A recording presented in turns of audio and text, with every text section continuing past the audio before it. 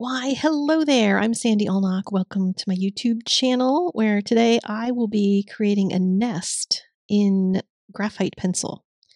And this is a detailed drawing using a whole bunch of techniques, but primarily negative drawing in order to create all the shapes. So I'm going to talk through how I have done that.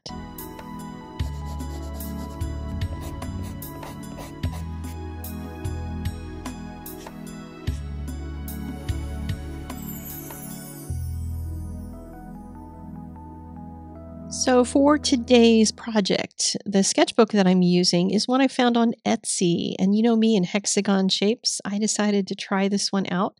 It's a handmade sketchbook with kind of a mixed media paper, drawing paper-ish. And I wanted to see how it would work with graphite. And graphite is a reflective medium. Therefore, I am going to have some reflection throughout this video. And that's just what you get with graphite, unfortunately. But I wanted to see how this was going to work with just pencil.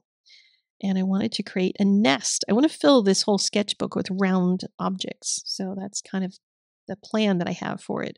Things that will fit nicely into a hexagon. So here I'm using some powdered graphite that I used a nail file to create. And then one of these pastel blenders that has just a really soft, spongy thing on the end.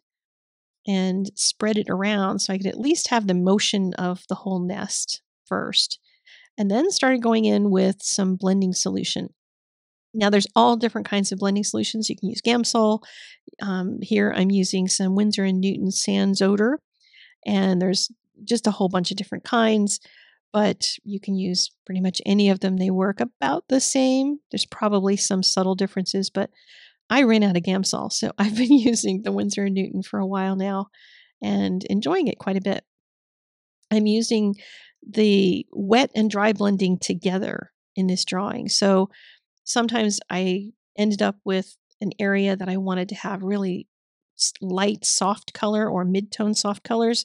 Or sometimes I went over an area where I had done some really strong shadow work and then erased out of it and then colored over top of that with more graphite. So I just kept layering back and forth. Sometimes I would wait to use the electric eraser until I got to a point where I had enough pigment on the page. Other times I was waiting for the liquid to dry because you can get a little bit more erasing done when the paper is dry than when it's wet. Sometimes when you use the liquid blenders, the blending solutions, it affixes the graphite so firmly to the paper. This is the same with colored pencil too, but it affixes it so firmly to the paper that you can't erase much of it.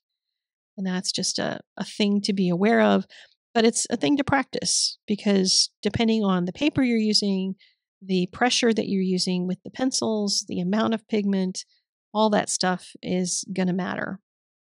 But for something like a nest, the negative drawing is super important because you can't just like outline one of the sticks and then have it look like a stick. So I ended up like taking sections and trying to create some differences within those sections. So I thought of one of those opening areas as maybe a moon shape. And then within the moon shape, I had to break that shape into other shapes.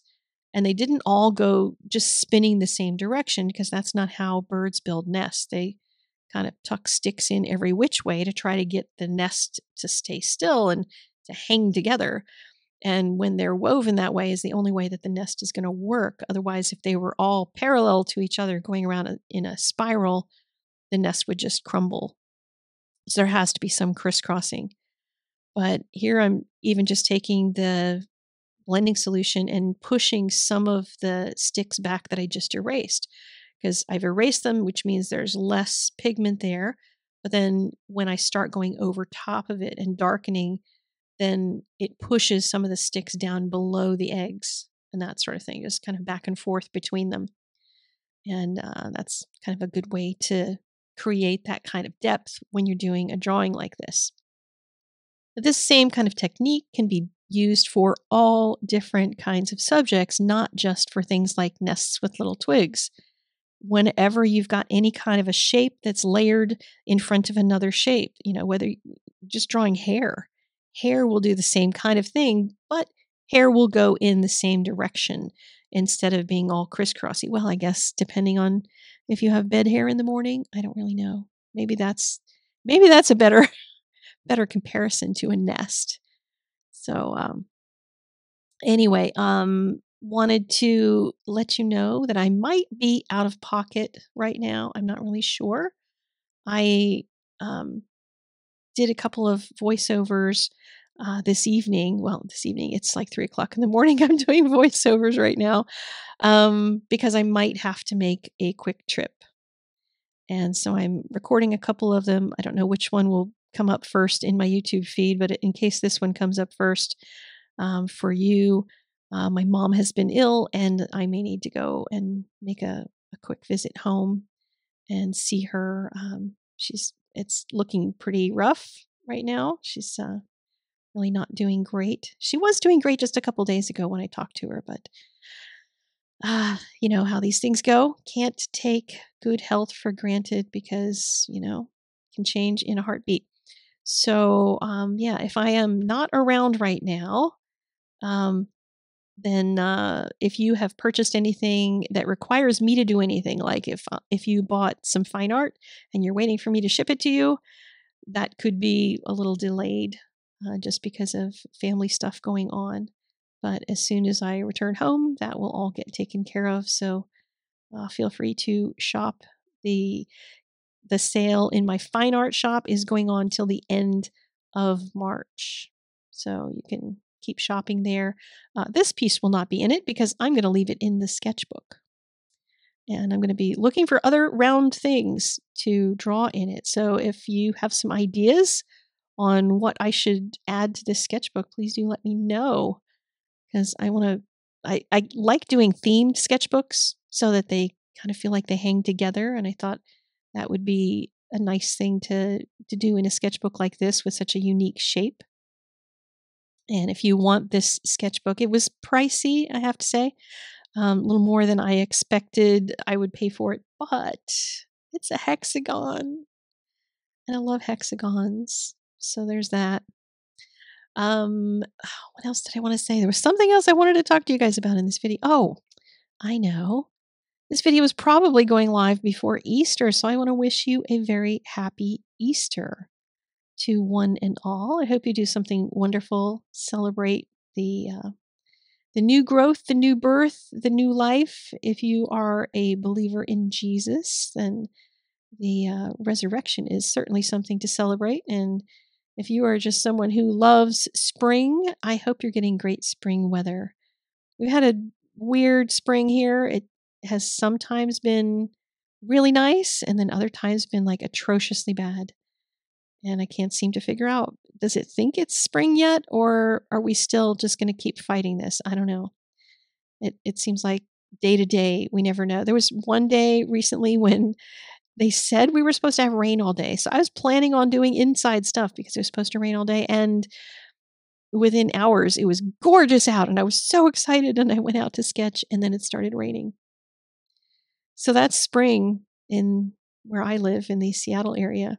That's just how it rolls because Mother Nature does not do anything consistently around here.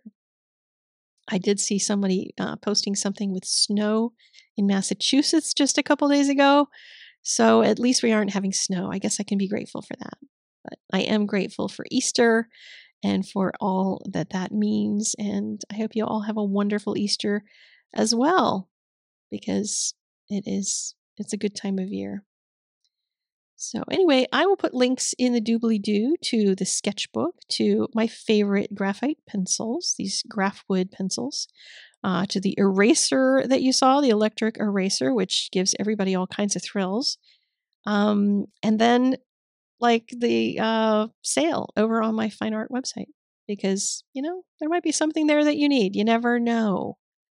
So Mother's Day is coming. Maybe there's like a flower painting or something that Mom would like. So yeah, my mom would approve if you went and bought something for your mom from me.